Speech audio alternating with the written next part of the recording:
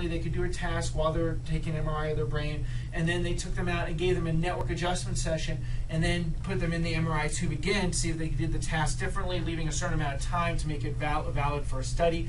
They found the people that after the network adjustment, their brain worked 20 to 30 times, not percent, 20 to 30 times more efficiently to do the particular task. And again, that was done at a medical university.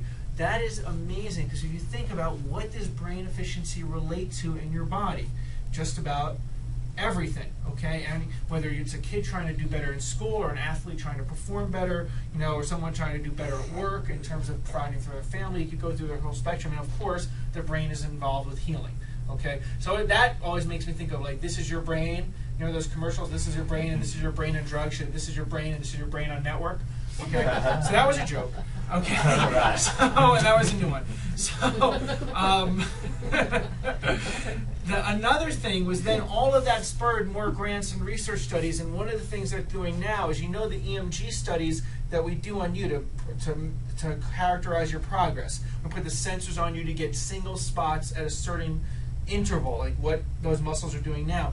They said, well, they rewired those to actually stick them onto people's bodies as they're adjusting them, so they stay on there with little adhesive things, and measure the muscle contractions that people have during their adjustments in response to getting network care, and mathematically quantify it. And they actually published and determined with chaos math things I will not begin to describe, okay, or pretend that I could, but say that from that information they could literally quantify that people from basic to intermediate to advanced care, their nerve system is literally evolving.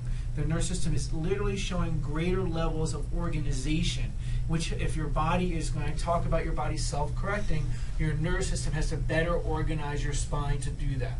So the process of care that we're delivering as we're adjusting your subluxations, getting your body to release tension, is literally helping your nerve system better organize your whole body so you can maximize your level of well-being. There's nothing else on the planet in terms of healthcare that actually can show and document the research form that their response is actually delivering that, okay? And it's your nervous system actually learning to make changes. So in the first part of care, basic care, when we're taking care of you, those very gentle touches have a very specific goal of helping your brain connect to the areas in your body that's lost the ability to control. See, when you have spinal subluxations, I talk to you like it's your power out, and it's the lights are out in a particular area. Literally, when the lights are out in an area, your brain can't see that part of your spine to be able to make changes in it.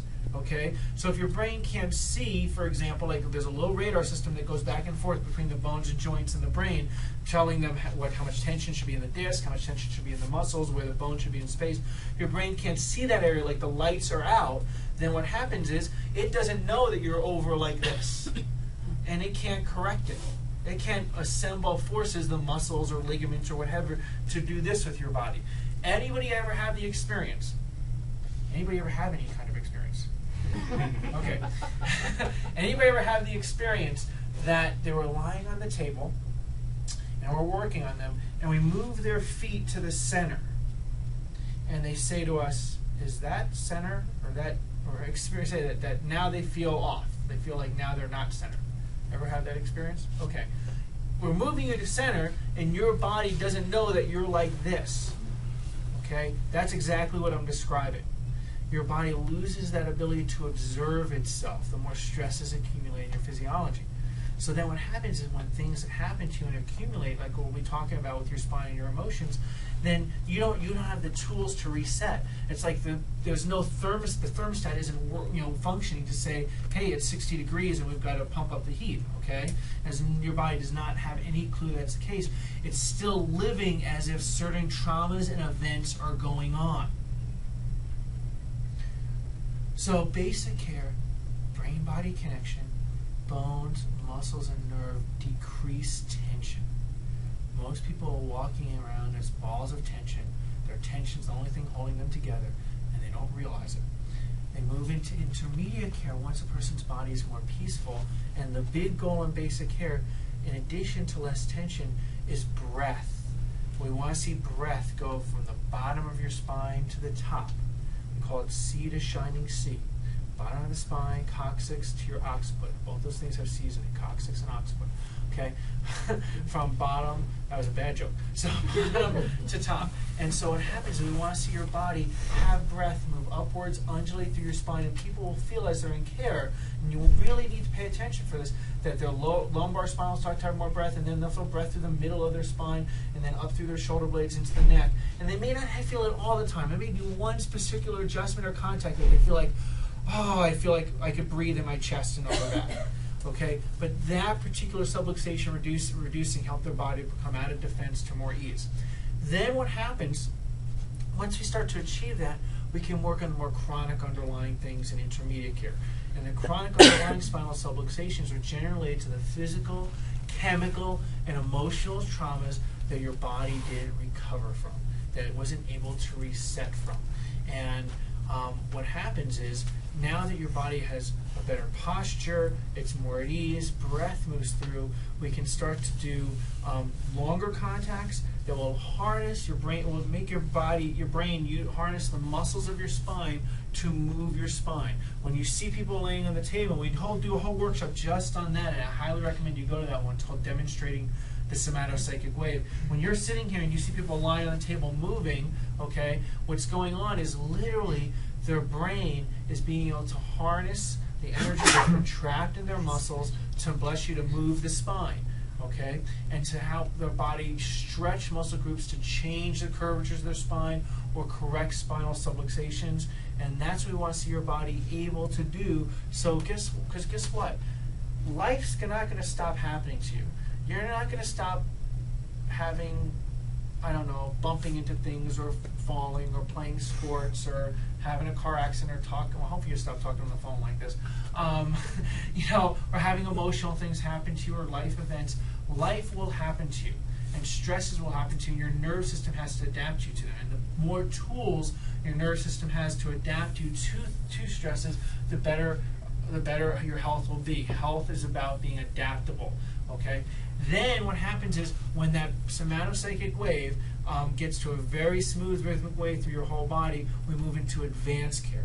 Advanced care is using your arms, legs, torso, the positioning of your body, so that your body's positioning innately makes corrections in the alignment of your spine. So when you're not here, because we can't have you here all the time, but when you're not here and you're living your life and things happen to you, you won't even think about it. You just might move some way or move your arm, and just the right angulation of arm without you really thinking of it will correct a particular rotation or a particular segment. Or you might just stretch your leg and it'll shift the position of your sacrum.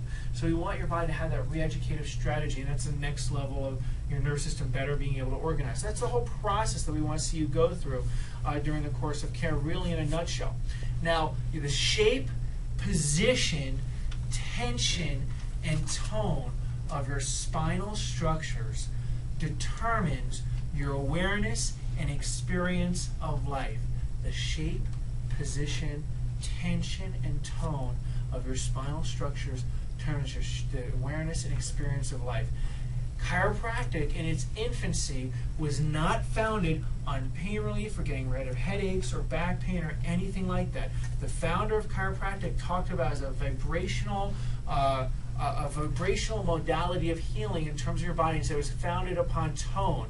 And the tone of your spinal structures would be or would set like vibration through your whole body and alter what your experience of your life was. That was how he communicated it in the 1800s.